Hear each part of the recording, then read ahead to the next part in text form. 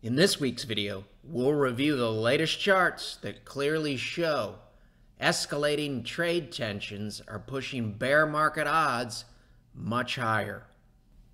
We've got a lot to cover this week, so we'll be moving very quickly. Just keep in mind how the law of supply and the law of demand impact markets, and also the common sense concept of self-preservation. You may remember over the past few months we've used the concept that if you want to know what the weather is like, look out the window. We can do the same thing trying to figure out how effective Fed policy may or may not be. As we've described in the past, at some point, the economic data and fundamental problems of the day reach a tipping point where Fed policy is no longer effective. Here's an example from June of this year where the Fed signaled that interest rate cuts were likely. Market reacted in a very positive manner, telling us that we were over here in June of this year. And we know from past videos that typically when the Fed cuts rates, starts a new rate cutting cycle, and we're not in a recession when that first cut occurs, that typically really good things happen from a historical perspective in the S&P 500. For example, in these cases, the average gain 30 days out, roughly 5%, 60 days out, almost 7%. Thus, if Fed policy is still effective and we're not in a recession, we would expect good things to be happening. In last week's video, game theory told us that the odds were extremely high that the Fed was going to become more market-friendly or dovish this week. While the Fed has had several missteps since October of last year, what happened on Friday really was not related to the Fed. Jerome Powell's speech probably checked every single box that the market wanted Mr. Powell to check. And when we take a look out the window, we find that thus far we're really not following the bullish historical script. This is the first rate cut in a new cycle here. History says good things should be happening. And good things happen when Fed policy is still effective. Well, good things aren't happening. Here's the rate cut. Intraday high on the day of the rate cut was 3017. After Powell stopped speaking on Friday, we were hovering somewhere between 2920 and 2930. And after Powell's speech, all three major indices were green on Friday around 11 a.m. And then just before 11 a.m., everything changed when President Trump responded to China's announcement that they were adding new tariffs, and that announcement was made Friday morning. Market was green prior to the first tweet. We ended up down 2.59% for the session. You can see this trend line here. It looked like we were going to break below it intraday, but we held. Not the case today. We closed below it. When we look out the window and we see this, it's telling us we very well may be here, or we might even be here, where the fundamental concerns of the day are so great that the Fed is going to be ineffective. That's to be determined, but we can't argue with these facts that we have in front of us as of the close on Friday. And it's possible you may have seen or thought yourself that technical analysis in this approach can't be effective when the president is tweeting. Well, if you really think about it, the president's tweets really aren't any different than any other unexpected event that markets have had to deal with over the past 30 years. Twitter is simply a delivery system. Years ago, they probably would have called a press conference, or they would have had a press release. It still would have caught market participants off guard, and in every single historical case, 100% of the unexpected events were reflected in the charts, just as they were reflected in the charts before today's close. Under our approach, and as we've noted numerous times in recent weeks, we're not using charts to predict the future. We're using them to monitor and adjust and assess probabilities. The probabilities at roughly 11 a.m. Eastern Time and the facts that we had in hand were quite a bit more favorable relative to the close. Human beings have a tendency to freeze when we get a bird strike type event and think it's too late to take action. Is it too late to take action? Was it too late to take some action today? At today's intraday high, just before 11 a.m. Eastern Time, the S&P 500 was only 3.27% below this all-time high. Let's think about that from a devastating bear market perspective. .com bust, 49% loss peak to trough on a closing basis. Financial crisis, 56% plus on a closing basis. How does this look on these charts? Was it too late? This is where you're roughly 3% below the all-time high here. Could have drawn it in here too. And this is where you're 3% below the all-time high. Obviously, if you did some selling on this day, you would have been thrilled. And if you made incremental moves in here over the next few months, you would have been thrilled. If you did some selling right here and then made some incremental moves over the next few days or weeks, you would have been thrilled. Putting what happened today into the proper context from a risk management perspective based on our long-term time frame. The S&P 500 printed a new all-time high 3 to 4 weeks ago. How bad can it be? One of the reasons why we did some selling intraday on Friday was because the president said, I will be responding to China's tariffs this afternoon, which basically said the odds favored more pain coming either on Friday or at the open on Monday.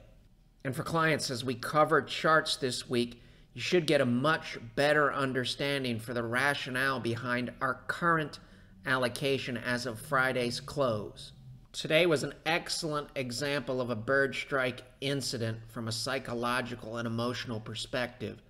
Everything looked fine for the week and during the session on Friday around 11 a.m. From a game theory perspective, we pretty much hit a grand slam on expectations relative to the Fed. There's a lot about that topic in our Twitter feed. This issue today kind of came out of left field. Why? Because the last thing the United States did was basically friendly. We pushed out our tariffs to December. Really weren't expecting China to ratchet things up after the U.S.'s last move. It's not shocking, but it didn't fit the profile of what we had seen thus far. And you may remember the concept of not seeing what we were expecting to see and not following the historical script. And understanding history helps us understand whether we're on script or potentially drifting from the script. Before Friday's session, we were kind of in technical no man's land, still may be there, but we had seen some things that we covered on August 2nd that said we should keep an open mind about worse than expected outcomes. And even heading into today, it might not feel that way. We were still net sellers of stocks as of the close on Friday, August 2nd. Heading into today's session, we had more cash than we had on August 2nd. We had a higher allocation to bonds heading into today's session, and we had a higher allocation to precious metals, incrementally. Let's look at some other charts and overlay these concepts. From August 2nd, told us to keep an open mind. This is what we were looking for. A 2016-like move on this chart here of diversified bonds relative to intermediate U.S. Treasury bonds. This really doesn't look like this. On August 2nd, we were below this trend line. You could have made an argument this might have been a false breakdown. If we fast forward to the close on Friday, August 23rd, this is what we want to see here. This is the 2016 case. This really doesn't look anything like that. It speaks to probabilities. This really doesn't look anything like this. It speaks to probabilities. Understanding history relative to rare and extreme moves in sentiment is also important. Sometimes when sentiment gets overextended, it can be near a bottom. Sometimes when bonds are extremely overbought, that can be at a point when bonds are about to sell off and stocks are about to rally. However, we can also see very, very similar things at the early stages of a downtrend. Sentiment near these bottoms is very, very similar to the early stages of a longer-term downtrend in here in calendar year 2008. There are ways to discern between something that might look like a low and something that might look like the early stages of a new downtrend, and we'll cover a few of them in this week's video. It's a nice segue. Here's one example. This is bonds versus stocks monthly. This is the beginning of the dot-com bust. This is the S&P 500. You can see there's a long-term downtrend here. This favors stocks over bonds. This is a bullish breakout for bonds that occurs late in the year 2000. If you know your market history, this bear market starts to accelerate around September of the year 2000. So if we own stocks, we don't want to see this ratio's monthly chart have the Bollinger Band turn up like this. We don't want to see a bullish breakout from this downtrend. We don't want to see positive MACD looks like this or this. And we prefer not to see something extended above the Bollinger Band at the early stages of a new trend. That can be bullish, not bearish. Notice here you get somewhat of a breakout look in 1995, but you never get a bullish MACD cross. This looks different from this. How does the same chart look today? The answer is it's starting to look concerning, which tells us it's possible the present day might be more like this period here than these major bottoms. That's to be determined. But with a look like this, with this Bollinger Band turning up and MACD looking like this, we just checked a lot of the boxes here that we just said we didn't want to see in the present day.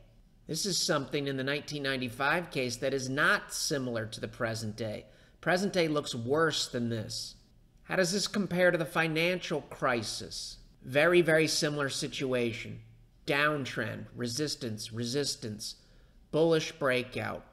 Monthly center line starts to turn up. We get the look here above the upper Bollinger Band at the early stages of a new secular trend here. MACD here in 2005 never really gets a good-looking bullish cross. It's very indecisive. This is a lot more decisive in favor of bonds. These are the types of things that we don't want to see. The month is not over yet, and that is key. But right now, we have some of those looks forming, and that's concerning. Since the month is not over, we can look at a weekly version of this chart and see if we can learn anything. Same concepts here. This is long-term treasury bonds relative to the S&P 500. Resistance, resistance, downtrend, resistance. Couldn't clear it here. This is Thursday of this week.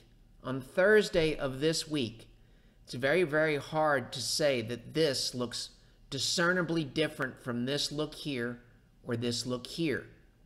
And on Thursday of this week, long-term treasuries, think TLT, were underperforming SPY for the week, Monday through Thursday, by almost 3%.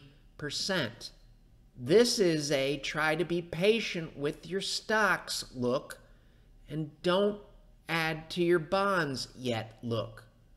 How does this exact same chart look at the end of the week? Quite a bit different. Now we've got 1.23% in favor of bonds. That's a big, big shift in one session. We get a weekly close above the downward sloping trend line, telling us from a probability perspective that we have to respect that this monthly breakout could hold into month end. That's to be determined, but the look of this chart is concerning, and that's a big shift. That's negative 2.94 on the weekly on Thursday. Look at this look here. Here's the exact same chart one day later. Why is this a be patient look? Let's go back to the monthly charts. Here's our downward sloping trend line. If we jump the gun here before the breakout and loaded up on bonds and dumped our stocks, it would have been the exact wrong thing to do. S&P 500 on the bottom. If we would have jumped the gun in this case and not waited for this breakout here, it would have been the wrong thing to do. If we loaded up on bonds here and sold all of our stocks over the next few months, it would have been the wrong thing to do. Thus, from a probability perspective, on Thursday, it's prudent to try to be patient to see what happens. Why did we make some moves? Because this is what happened on Friday. This is starting to look different from this, and this. And it's starting to look a lot more like this case on the weekly chart. This is the monthly version. Could this chart close back below this line at the end of the month? Absolutely, positively, yes, and that's why we're taking incremental steps. Could this be a false bullish breakout in favor of bonds? Absolutely, positively, yes. There were some false-looking breakouts in 1995. That's why we're taking incremental steps. Here's another chart that says it's not yet time to overreact. Incremental moves make sense. This is the monthly chart, TLT versus SPY as of the close on Friday, August 23rd. Resistance, resistance, resistance. We're in the same area now. If we overreacted here, here, and here, that would have been the exact wrong thing to do. Bonds got killed by stocks. Bonds underperformed. Bonds got killed. Stocks did extremely well on the bottom. Stocks did extremely well on the bottom. Stocks did extremely well on the bottom. It can be difficult to discern between these cases and these cases. And a chart like this and a shift like this from Thursday to Friday tells us that the odds are increasing, that all of this data that we're seeing could be a case like this. It just speaks to odds, not a certainty. Why we're making incremental shifts and taking it day by day. This version of the chart tells us that we should still have somewhat of a skeptical bent. Not this version. This is SPY versus TLT daily as of the close on Friday, August 23rd. Here is Thursday. Thursday has a good look. Thursday close looks like this. Thursday close looks like this area in here. Friday close does not. It's also concerning that we're down below this downward sloping trend line here. This is the look that we want in the present day. This is the look we want. Ratio above a center line that's turning up. Ratio above a center line that's turning up. Ratio that's below a center line that's clearly pointing down. I'm going to show you Friday's version of this chart next. This is SPY TLT weekly that we covered, I think, for the first time 2 or 3 weeks ago. So this is stocks versus bonds. This is a still try to be patient look on Thursday, August 22nd.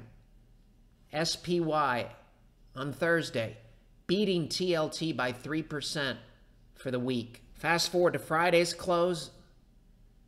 SPY underperforming TLT for the week, the full week, which is more important, by 1.27%.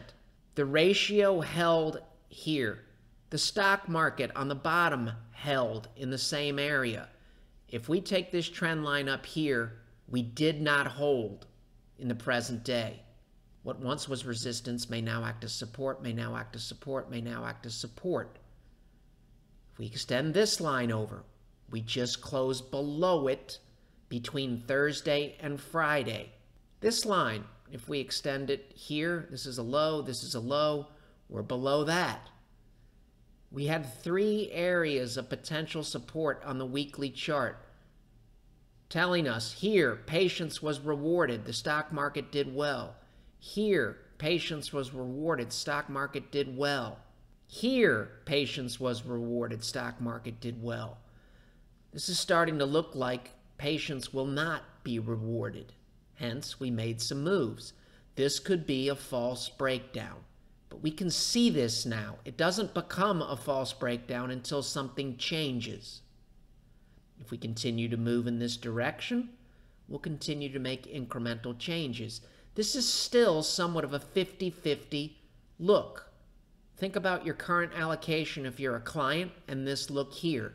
Think about our allocation as of Thursday's close and think about the look of this chart as of Thursday's close, which looks quite a bit different than Friday's close. Let's look at the chart list that was created on Sunday, August 4th to help us answer these questions. If you need to pause your video player, you can do so. This is market breadth. Breadth holds here, the S&P 500 holds. Breadth holds, S&P 500 holds. This is what we look like on August 15th, telling us to try to remain open-minded about a look like this. This is what we looked like on Thursday night, still telling us this look here could be similar to this look here and this look here. In this case, stocks rallied. In this case, stocks rallied. If we fast forward to the close on Friday, August 23rd, we're looking for small differences. When it holds here, it moves away quickly, moves away quickly, moves away quickly, moves away quickly, moves away sharply and quickly, moves away sharply and quickly. We're looking for small differences in behavior, small differences in the net aggregate opinion of all market participants about all subjects on all time frames. This is a small change, but this doesn't look as confident as this or this. We're still above the line, and if we look at our allocation, it accounts for that because we could still move in this direction and this could still happen. Similar situation, breadth, August 15th. Everything we just said is true about this green line, still above it. This is the same chart as of the close on Friday, August 23rd. These are small differences. When we hold here, we go above the center line that's rising.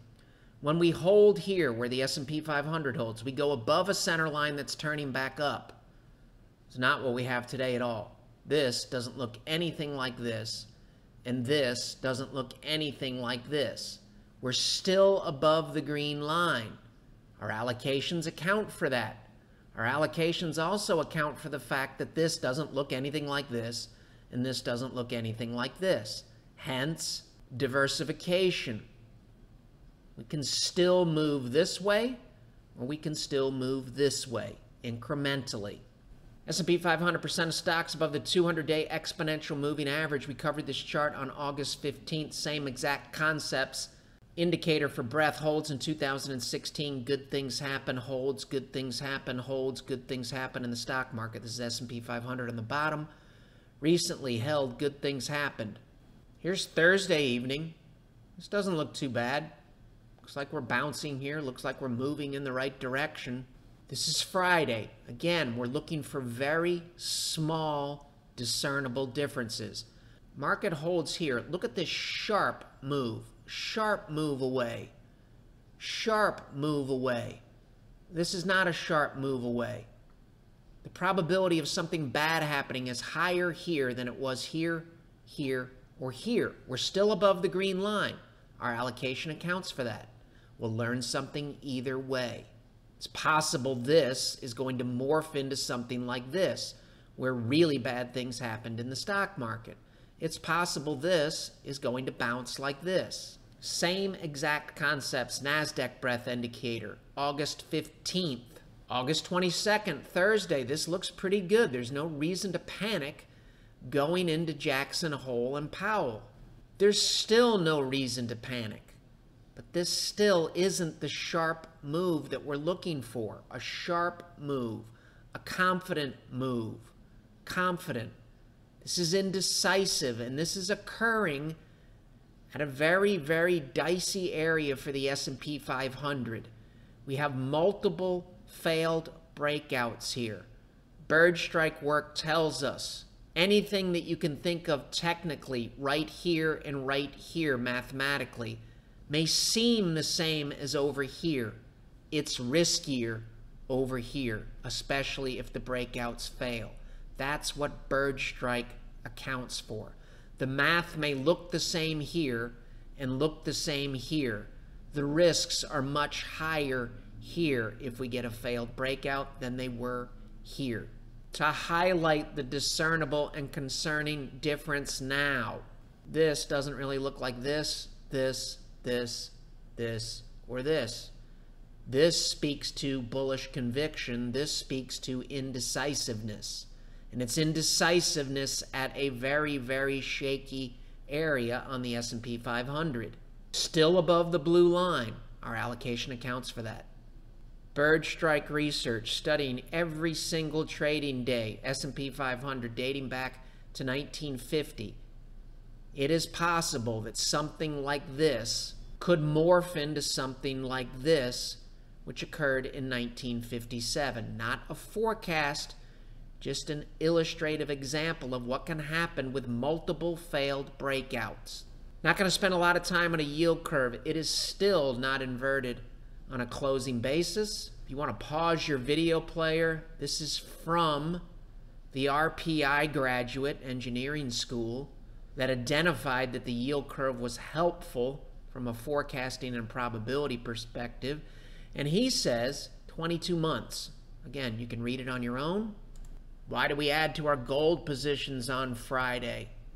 This looks better than this. This looks better than all of this. Gold at the end of the week beat SPY by 2.39%. Unbelievably, Thursday, at the end of the day, it was just the opposite. Gold was underperforming SPY by 2.16%. This is a huge move and shift. What does the huge move and shift tell us in one session? It tells us that this fundamental issue, trade, may have pushed us to this side of this curve. Over here, you want to err on the side of being a bull. Over here, you want to err on the side of being a bear. We're probably somewhere either here, here, or here. No question, we have more evidence potentially being here than we had just a few weeks ago. Simply speaks to odds. All right, this is physical gold, $ GLD versus the S&P 500 index monthly, going back to 1969-ish, 1970-ish. We have to make sure that this move above a downward sloping 50-month moving average isn't similar to this head fake near the 1987 crash. If we overreacted to a look like this in 1987, that would have been a big, big mistake as far as the stock market goes here. From a bullish perspective, it's not the end of the month yet, but this is the first time since gold started to underperform significantly, roughly in 2012, that we have a chance to get a monthly close above the 50-month moving average. This look here could be similar to this look here, where really bad things continued to happen in the stock market and gold absolutely annihilated stocks for a very long period of time. We have enough evidence here and even enough evidence here to warrant adding to our gold positions as we did on Friday. The more it looks like this, and the more confident this breakout becomes, the easier it is to continue to add and add in much bigger chunks if all of this holds. Why? Because it's possible this look here is this look here. And this is why we have to consider having gold in our portfolio. Remember I said earlier that bird strike tells us that a mathematical profile here that might have the exact same numbers. So let's say you have a mathematical profile and your number is 90. A 90 right here is not the same as getting a 90 here. This is the chart as of Thursday, S&P 500. A lot of potentially concerning things on this chart. So much so that when I saw this chart on Thursday evening, we put this friendly little reminder, retweeted this tweet here on our Twitter feed before Powell's speech. There are some small discernible changes here. We come up here, we come to this moving average cluster, we blow right through it. We come back to the moving average cluster, the little rainbow looking thing here. This is a short stay below, and this is institutional buying support. This here and this here really doesn't look anything like this indecisive look here in a very, very important place. Why is it important? This is a trend line here. We came back up to that trend line. What once acted as support, may now act as resistance. This is a prove it to me area in here, and on Thursday evening, experience and pattern recognition told us that it's not shocking that we lost 2.59%. There are still some good things on this chart. What are they? Well, we're still above an upward sloping 200-day moving average. We've still got this trend channel here where we could have some potential support, but this doesn't look that great from a risk-reward perspective, and this could morph into something like this, or this. Not a prediction. Could also morph into something that goes like this. Our allocations reflect that. Our allocations reflect that we're still above the 200-day. Not too many bad things can happen above the 200-day. Below the 200-day, it gets much, much easier to run away from risk and reallocate at a faster rate. That's not where we are. We're still holding near this area that we've shown numerous times, I believe since Monday, August 5th. If we draw a line from here to here, it's logical that we could even get a bounce next week from this level. You could also see something like this next week. And again, our allocations reflect that very, very mixed probability look here. And this trend channel here, this could be support at 2,800. These were the levels that we put out a few weeks ago. This is the close on Friday, August 23rd. This type of look does not warrant dumping all of our stocks. It warrants a more mixed allocation. This is also another look, close, August 23rd, weekly chart. This says reducing some risk is prudent. Holding on to some of our risk assets at this point is also prudent. 30-week moving average. This looks a little bit worse now. We have a close below. You could make an argument it's similar to this, but the stay below here is much shorter. We now have 3 bars below the 30-week moving average. We don't have 3 bars below here. We don't have 3 bars below here. This really is starting to look more like this or this. We'd much rather have this look like this or this. Still not too bad, but more concerning. Industrial production fundamentals got a bad number this week. Not going to go into a lot of detail here. This is industrial production. This is the year 2000, 2007. This is around the volatility 2015, 2016. We're back near this center line. This is a concerning look, which speaks to probabilities. President Trump did respond to China after the close on Friday, which means the market has additional tariffs, an additional escalation to deal with next week. How will the market react to that? That's to be determined. But based on everything that we've covered in this week's video, and we could cover a lot more, we just don't have time, we feel very, very comfortable with the moves that we made on Friday and the rationale relative to the differences between our allocation on Thursday evening and on Friday evening. This is a dicier, more mixed look. Our allocation reflects that. This is a be patient look. This is a still try to be patient look. We can also see this shift in terms of this breakdown and this line acting as resistance on this stock versus bonds chart. This is the look we're looking for. Stock market bottoms. This is the look we're looking for. Stock market bottoms. This is what we're looking for. This is what we're looking for. This is what we have today. This looks different relative to this and this. We've accounted for that. S&P 500 relative to the VIX Thursday's close. This look here still gives us hope for a look like this or this. RSI trying to clear 50 here. Rate of change on Thursday. This is a good look here. Fast forward to Friday. Now we're below a downward sloping center line. RSI now looks like it's been rejected at 50. And instead of having rate of change above 0, we just gave it up. As we've mentioned numerous times in recent weeks, potential support here on the weekly chart. Potential support here. That's why we reduced our growth exposure and didn't come close to eliminating it. We'll learn something either way in these areas. S&P 500 daily, a lot going on here. This is the look we want. This is the look we want.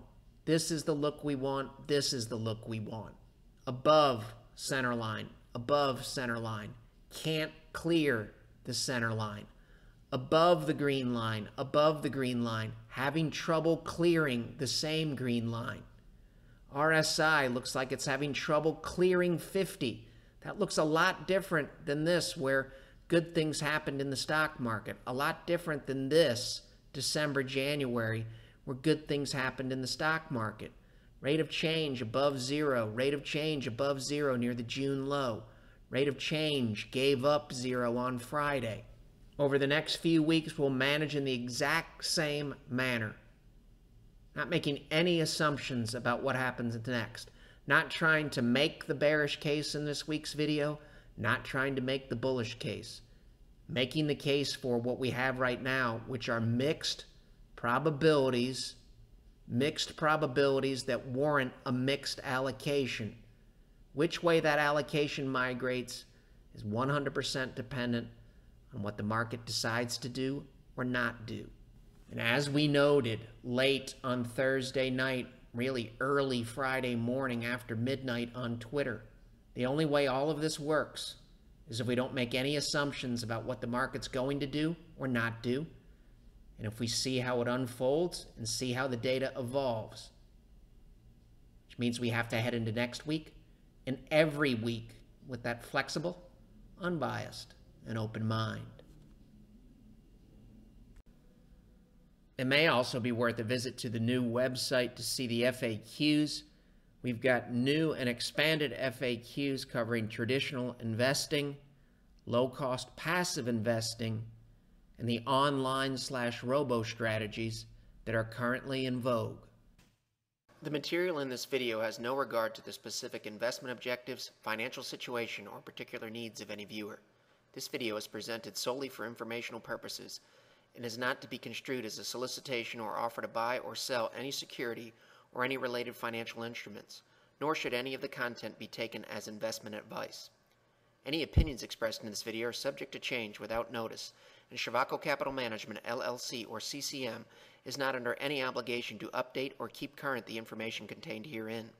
CCM and its respective officers and associates or clients may have an interest in the securities or derivatives of any entities referred to in this material. CCM accepts no liability whatsoever for any loss or damage of any kind arising out of the use of all or any part of this material. We recommend that you consult with a licensed and qualified professional before making any investment decision.